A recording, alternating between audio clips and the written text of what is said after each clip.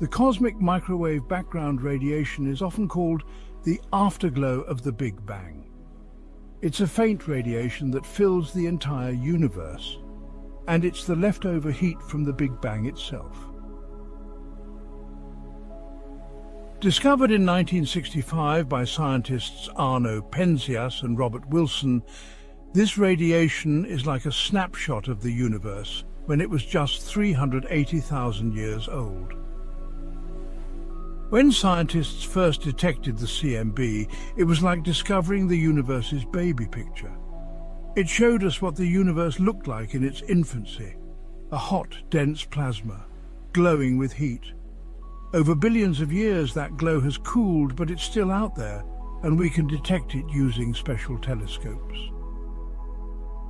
The CMB is one of the most compelling pieces of evidence for the Big Bang.